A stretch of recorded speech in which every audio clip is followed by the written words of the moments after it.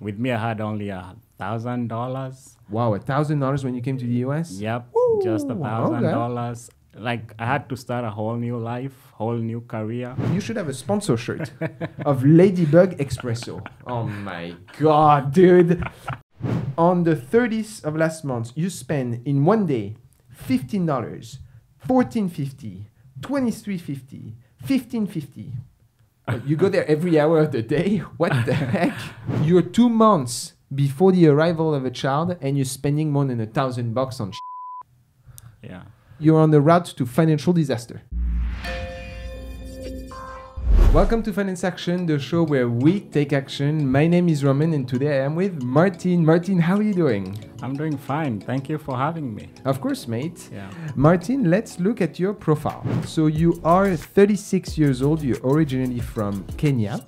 You currently live in Seattle and you have two full-time jobs in social services. Is that right? Yeah, that's right. That's right. Okay. Looking at the way you rated your personal finance from chilling to Mayday, you've rated yourself as yikes. Ay, ay, ay. Martin, what is going on? I came to the US about 5 years ago. Okay. Pretty fresh. I didn't really know much about the systems and the life here. Mm-hmm. With me, I had only $1,000. Wow, $1,000 when you came to the US? Yep, Ooh, just $1,000. okay. Had to live with a cousin for a short time. Then, I had to build myself from zero. Zero credit, zero. Like, I had to start a whole new life, whole new career. Yeah. Wow. How did you even learn about starting here? I mean, when you come, probably Kenya, complete different culture. Yeah. How was the shift? The shift was a huge shift, but I think I'll be honest, I landed in very good hands. They Nice. kind of showed me the ropes. Who did? My cousin, Oh, I see. Okay. I had to stay with, and he showed me the ropes till I was ready to kind of crawl or walk on my own. So Okay. yeah. Can you tell me briefly what were the first steps that you took as a new immigrant into the United States? Oh, as a new immigrant, it's learn the system. I had to change my career because back home I used to work for a credit union, so I was in financial services. So with my 1,000, when I came here, I had to do CNA school. So what is CNA? CNA is a certified nursing assistant. Okay. Yeah, so that kind of took 600 out of my 1,000. So you were left with $400? $400. Yeah, okay. It took me about 6 weeks. Then the good thing about CNA is there's pretty much opportunities out there. So like instant work? yeah, within Nice. 2 weeks I had a job. So yeah. Oh, nice. From So then, that kind of ramped you up. Yeah. So, but it Okay. was a whole new experience, a whole new field. It's like you start from zero basically. Like, I don't know of another way of explaining it. I see. Did you Yeah. felt the American dream? Yeah, you kind of feel it, but let me give you an example. Like maybe in America it's easy to like just walk in a showroom with zero money to put down and go home with a car. Like it's not possible in many other places, but then eventually you keep paying that debt. So Yeah, that's right. Yeah. Speaking about actually a friend here in Kenya, just to provide some context, because we tend to see the United States always in isolation, and right now everyone is like, interest rates are so high, it's insane. Well, let me give you a little bit of context. The interest rate right now in the US is about 5% or so, right? 5.25. In many other countries in the world, the cost of money is much more expensive. Interest rates in some of those countries, I mean, Kenya, for example, is about 10.5%. So it's twice the United States. And the fluctuations in those countries can be insane. I mean, at some point, the interest rates in Kenya were up to 89%. I mean, come on, that's insane. I mean, it would be a revolution in the United States if something like this arises. Yeah. So just so we know, cost of money, especially in developing countries, can be so much more expensive. Yeah. But that was just an aparté. as we think about your background. But I want to tap actually a little bit more into your background, Martin. Yeah. What was the thought behind leaving Kenya? I mean, in America, you could do whatever you want. You could study whatever you want, become whatever you want, but it's not as easy as it looks from the outside. But yeah, I'm not complaining. No, of course. How is actually United States portrayed in Kenya? Is it the land of opportunities? Yeah, it's the land of opportunities, land of milk and honey, they say. Okay. Yeah, because that's how it's sold out there, and it's also in the movies and everything. So yeah. That's nice. Yeah, I mean, we have both immigrants. Oh. I have in my veins the American dream. I still somehow, believe in it. Yeah. It has become tougher and tougher, I believe so. I mean, just globalization, just general competitiveness. Yeah. Every place in the world has its positive and its negative. The United States is not the perfect land of every, and similar to France, similar to Kenya. Yeah. But it's true that at its core, we are fortunate to be in a country of freedom, and I'm actually very appreciative of that, because as you mentioned, if you want to be a CNA, you can be a CNA. If you want to work and help people in shelters, you can do that as well. And that's an opportunity that is not given to anyone, and it's nice as well to realize that. Yeah. So thank you for bringing this to our attention. But Martin, that didn't come with quite a bit amount of debt, as we'll be discussing together, huh? Yeah. Throughout the course of the 5 years, I learned the ropes and kind of got myself in a bit of a hole. So, Yeah. Okay. Yeah. But all right. Well, we'll be looking into how we get yourself out and discover a little bit more of your story as we progress through our structure. Which leads me actually to my number one point, which looks at your income and your assets.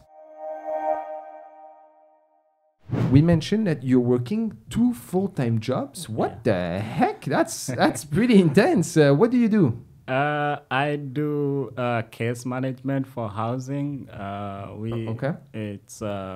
We try to get people from the streets, get them proper housing, get them jobs, and Very nice. get them set for life. So yeah, I do 2 jobs, 80-hour a week. 80 hours a week? Yeah, 16-hour days. I got the second job trying to get myself out of debt. So I see. Okay. And how much does those jobs pay you? Both of them are pretty much the same? Yeah, it's pretty much the same job with 2 different organizations, same pay. So I make about $104 a year. Oh, $104,000. Okay, so about like $52,000 per job, more or less? Yeah. Okay, so that brings your monthly net at about $6,000 per month. Is that fair? Yeah, that's fair. Okay, so looking at the median in the United States between 35 and 44 years old, the 50% of the population makes more than $61,000. 50% make less. So you're at $102,000. So you're far above the median. Well done. But that's, my friends, because you're putting the work with 80 hours weeks. Huh? Holy smokes. You never sleep? What the heck? I survive. I push day by day. Yeah.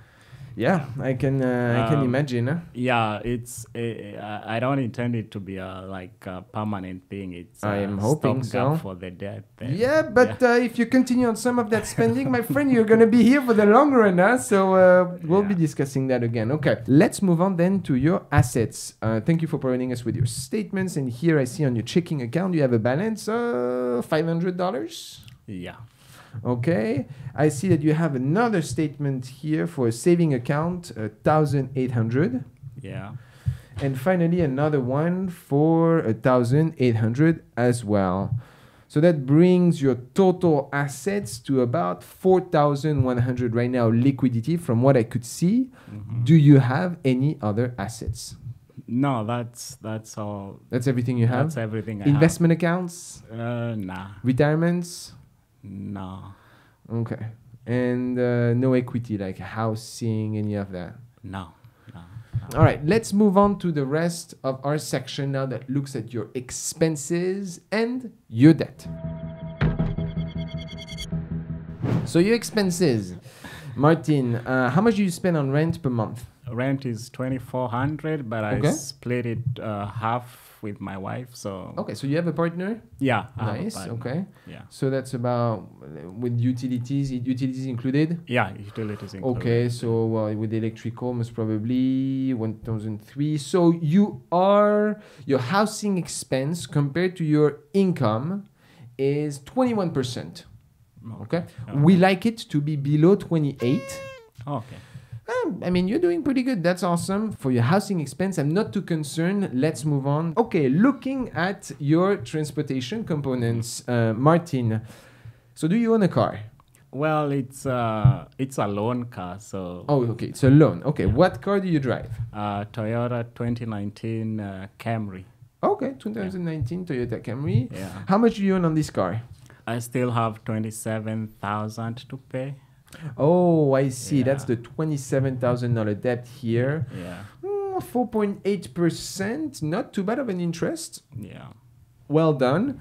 How many miles does it has? Right now it has 56,000. Okay, so you got it fairly new, pretty much. Yeah. Yeah.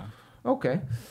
If I look at the Katie Blue Book value for it, which looks at the value of cars if you were to sell it, private party, Yeah. it's about $21,000. Okay. So you are, my friend, on your car about 6,000 below the value. Okay, Yeah. which is expected. Yes and no. You didn't put any down payment on it. I put 1,000. Oh, Well, that's not much, peanuts. Yeah. Yeah. I mean, yeah. If you sell the car, you're losing $6,000 from what you owe. So if you Yeah. give back if you sell your car back, you have to give 6,000 more than the car. So Oh. yeah, I wouldn't touch it. With an interest of 4.8%, it's not too bad. It's not amazing, but Yeah. food for thoughts. You bought quite of an expensive car. Huh? Yeah. Yeah. But Toyota Camrys, for the most part, they are very reliable. You haven't had many issues, I No. imagine. No. Yeah. No. No. Let's move on to the rest of our expenses. Looking at average gas consumption and insurance based on the statement you provided. Your car expense, transportation costs against your income is 18%. Oh, We like it to be below 15. oh.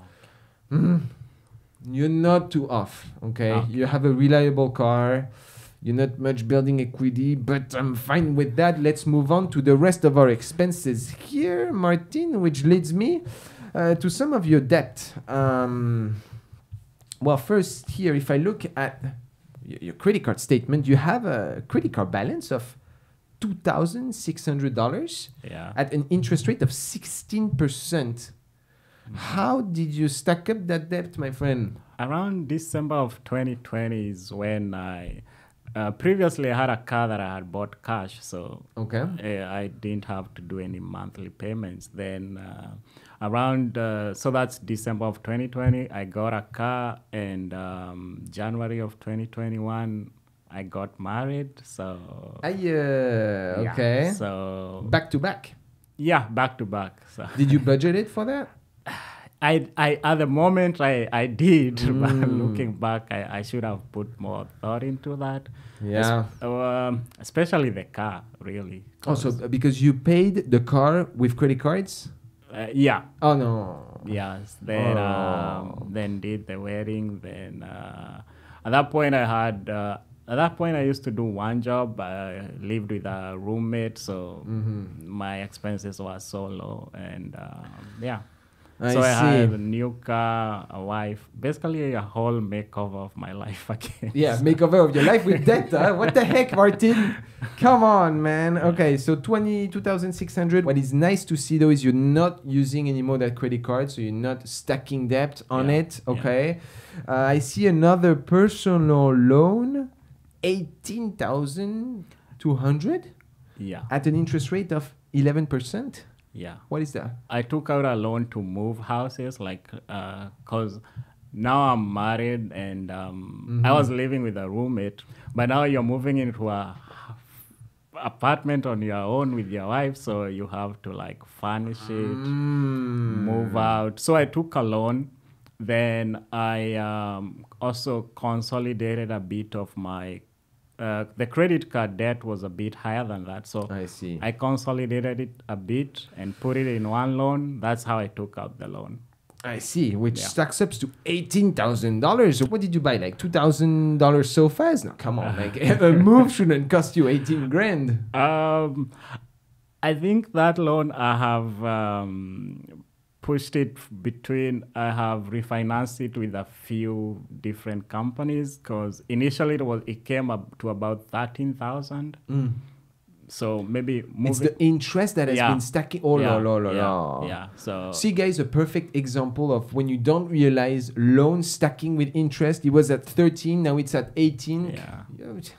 Almost half of what you own already. Oh, come on. And you have another loan as well of 3,200 at 13% interest. That came out of the IRS tax returns. What do you mean? What the heck happened? So we filed with my wife, and our joint returns came to around 150.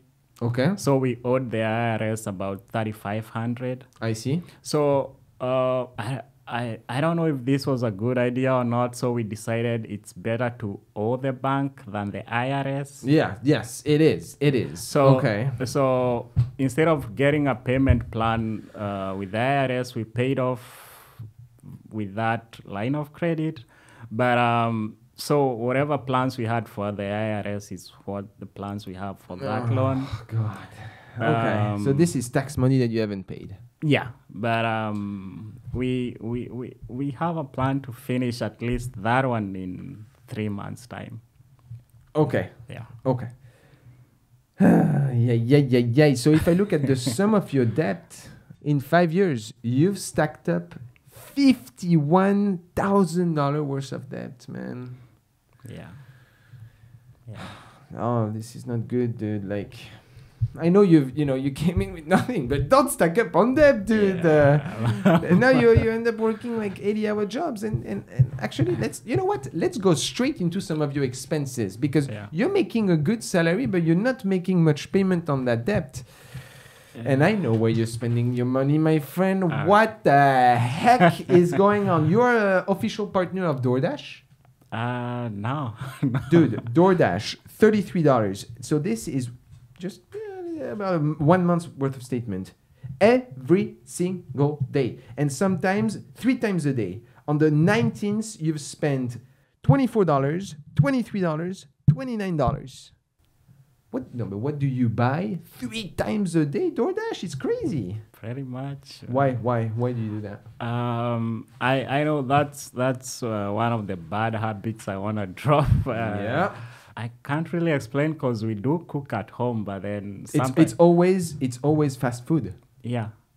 So you have on your driveway a $30,000 car, but you're not able, Martin, to go pick it up to freaking McDonald's to pick up your food. And you're paying crazy fees on bills of McDonald's, like $42 on McDonald's. You buy the triple XL Big Mac? What the heck, dude? Multiple times a day. Here, twice a day, McDonald's again. On DoorDash. I think that's one thing I from at the top of my head, I know I need to change on that. I mean, let me tell you. Yeah. Are you ready? How much do you think you spent last month on DoorDash?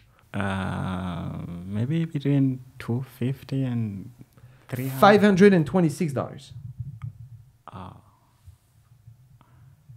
Yeah. Last month, you spent $526 on DoorDash.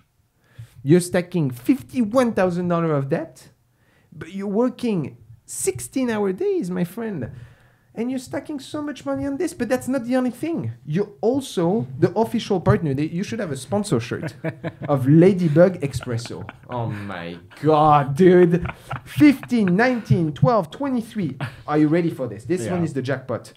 On the 30th of last month, you spend in one day $15, $14.50, $23.50, $15.50. You go there every hour of the day? What the heck?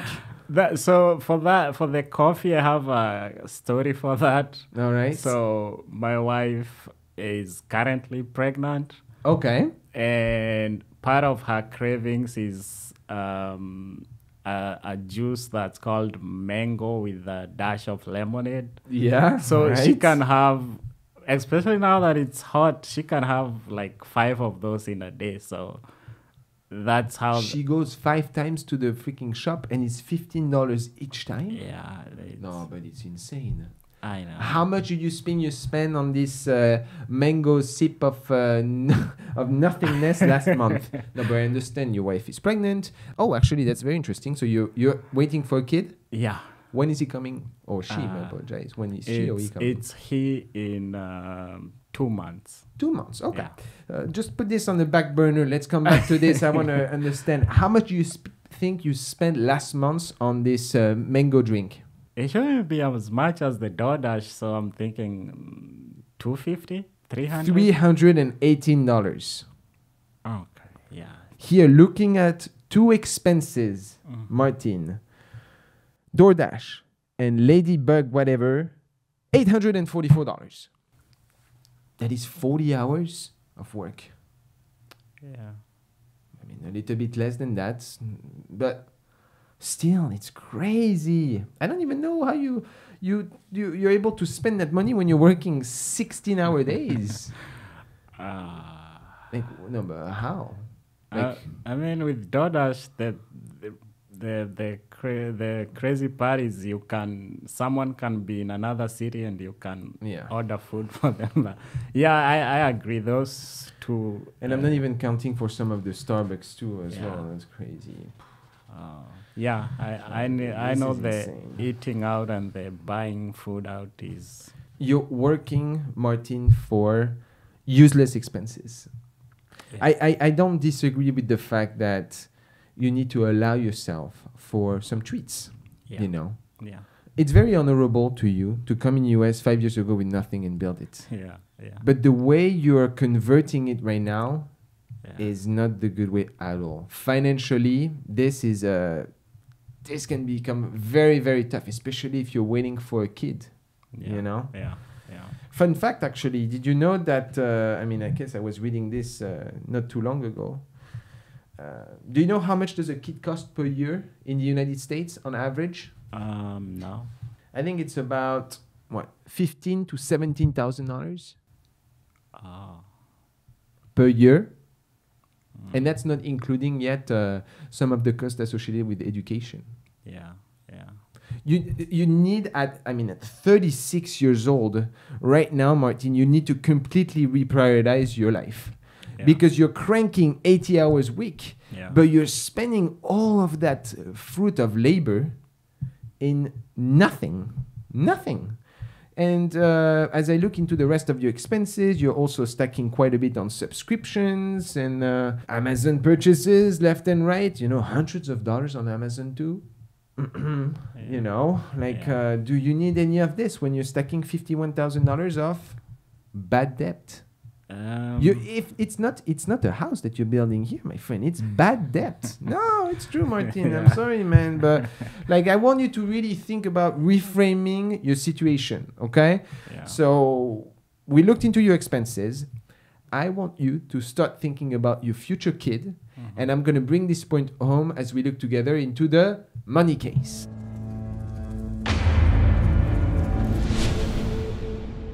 All right, guys, and we are back for the money case here with our friend Martin.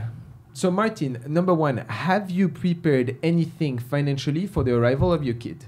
Well, we've made purchases for clothes, baby coats, and everything. Yeah. Okay. What about the $17,000 that I mentioned to you previously? Are you financially ready to welcome this child? Well, that's why I'm trying to look at the loopholes where I lose some of my money and stop that flow, then redirect it into something. And this is the something, okay? Yeah. When a kid comes to life, I think that what comes with it is the responsibilities of providing potentially the best life for he or her. Yeah. And with the system in the United States that is generally, quite expensive, you want to offer the chance for your kids to succeed. Now, this could be through, lessons or through your own experience, but generally a financial help for your kid will really ramping up for his success. Yeah. Assuming the cost of tuition in the United States, There are systems in place that you can take advantage of. There are like tax advantage savings accounts, like the 529 it's called. It's a direct deduction from your payroll, okay? Yeah. And this is what I want you to start thinking. Every month, Yeah. from the moment your son is born, I want you to put money on the side into that 529, okay? There is a rule that I like to follow. Given your situation, there are really two rules that exist with regards to college savings. Yeah. One is what is called the 1/3 rule, meaning that you're going to save enough so that by the time your kid is 18 years old, you can cover 1/3 of their tuition cost and their just studies cost, okay? But I don't think this rule will work with you because you're not going to follow it. Instead, I want to put a number, which is called the $2,000 per year rule. Okay? So what does the $2,000 per year rule mean? It means that every month, Martin, you put $170 on the side for your children from the moment they are born for the next 18 years. Okay? That sums to $2,000 per year. Yeah. By the time your kid is 18, on his account for that children, you will have saved for him and his future $103,000. This is an easy, you could say easy, maybe not 170 is not easy for everybody to save. Yeah. But this is a good number for you to start with. This is what your kids at 18 can benefit from, an involvement right on today. You take responsibility and you're like, all right, I'm bringing this piece of love and this child to the world. Now it's on my shoulder to really take care of that. And it's by doing little things like this. There are so many different paths. The one that I want you to look for is the 529 plan. Okay? Yeah. And this, assuming the average cost of public school in the United States should cover at least, 50% of the tuition cost for a public school. Yeah. This is good stuff, man. This is how you ramp up your kid, okay? Yeah. So this is what? This is a half a month of your ladybug crap. No, but come on, dude. It's 1/3 of your DoorDash. It's true. a day of your freaking DoorDash. No, but come on. All right? Yeah. So this is good representation of what this means for your future child, okay? Yeah. $170. Yeah. As a good start. The more, the better. Okay. And we are back from the money case segment looking at what I want you to start considering for your future child, and we'll be bringing this into your recommendation section, okay? I organize, as always, my recommendation section in 3 categories. The needs, what you need to live in survival mode. Okay, if shit hits the fan, you need that amount of money per month to survive. 2, your wants. All that DoorDash, Ladybug, crap, and all that stuff here is your wants. You don't need that to survive. Yeah. And the third one is the gold. This is the most important one that I want you to start considering ASAP. Okay? Because here you're on the route to financial disaster. Yeah. In your needs, identifying all your expenses right now, including your minimum payment, food, housing, transportation, gas, insurance. Today, per month to survive, you need $3,800. Your wants, my friend, with $51,000 of bad debt, I am cutting like crazy your wants. Yeah. All of that crap here has to sum to 225. That's what I'm giving you. Okay. The gold number, this is what I want you to live this show with. Per month, you need to save $2,000. Mathematically, I looked at all your freaking single expenses. You can do it. Yeah. However, you need to cut a bunch of that crap. Yeah. Okay? Yeah. With $2,000 per month, you're going to then follow what we called a debt avalanche repayment. And what does that consist of? It is paying your debt with the highest interest first. In that case, it's your stupid credit card for the wedding that you had to pay. $2,600. Yeah. This should take you less than a month and a half to take care of this BS. Okay. Assuming you save $2,000 per month. Okay? Yeah. Working progressively through your payments what you're going to find is that as you progress through your payments, you're no longer going to have those minimum payments here that are going to bring you down. Yeah. So you're going to be able to pay even more towards your debt. Today, you take action. You put $2,000 per month plus what you're going to start collecting from minimum payments. Yeah. It will take you, Martin, 17 months to be out of debt. Oh. 17 months, a year and a half. Like everything? Everything.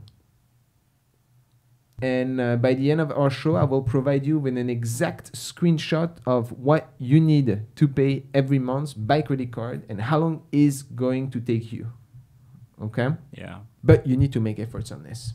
And at the same time, I need you to start putting money on the side for your kid.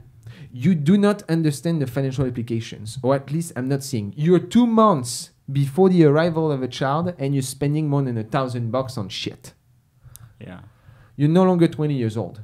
No joke. Like 36 years old, this should be the last of your worries. Every single time you order DoorDash or Ladybug, you're like, well, shit. Should that be not going towards my kid? Or should that not be going towards my debt? You have $225 to screw around. That's it. If your wife needs a little bit of mango, you use that $225. You lock down on the side. Because what I don't want you to do is in 10 years, would you rather spend your time working 80 hours a week, or would you rather be with your kids that's growing up? With a kid. Yeah. And so that's a decision today. Yeah. But this aligns with some of the short-term goals that you've wrote in your application. Yeah. Paying off your debt, baby coming in September. Yeah. You really need to realign your mindset, my friend. Yeah, that's You've taken a gamble by coming to the United States to live the American dream. Today, you're doing all the opposite. I want you to reframe yourself. You are a hard worker. Yeah. I'm not kidding, dude. I don't know anyone that does 80 hours a week. So get back into the right mindset. Yeah. My friend, I am going to call you in a month and a half. Yeah. And I'm going to send you a text that say, hey, Martin, have you paid your credit card debt? What are you going to tell me? The answer will be yes. You shake my hand, you're going to do it? Yeah. Yeah. Okay. Yeah. Because I'm not joking. Huh? Yeah. Every person here that comes to the show have a follow-up. Yeah. Because what that means is that, Martin, looking at the bright side, in a year and a half, you're done with any of that crap. Yeah. You have a car paid off. Yeah. You continue to work hard because you need to build a foundation for your kid. Yeah. Once you're completed down in a year and a half, you call me back. Yeah. And you're like, Romain, what's my next step? Yeah. And I will tell you, all right, now we need to look at emergency fund. We need to look at retirement investments and so on. Set yourself for a strong foundation for your family. You are going to be a father. Yeah. Act as a responsible person that will take care of this. Yeah. Okay? Yeah. All right. Anything that you would like to add as we wrap up our discussion today, Martin? I have to like mature up and know it's no longer just about me or having fun. So I know it's someone else's life depends on me. So I'll definitely work hard at that, and I really want to be debt free. So okay. Yeah. You're a hard worker. You've got it in you. Okay. Yeah. You have experience. Just get to it. Okay. Yeah. And I will be following up with you as we mentioned previously. Well, guys, a fairly straightforward case here. We hope that you found some value with the first time that we actually look into an upcoming child that comes to this world, and that you understand the financial implication that this comes with. We are excited about all the other stories that are going to come on this show. So we invite you to like and subscribe so you can follow us along for the rest of our stories. And until then, see you next time. À bientôt.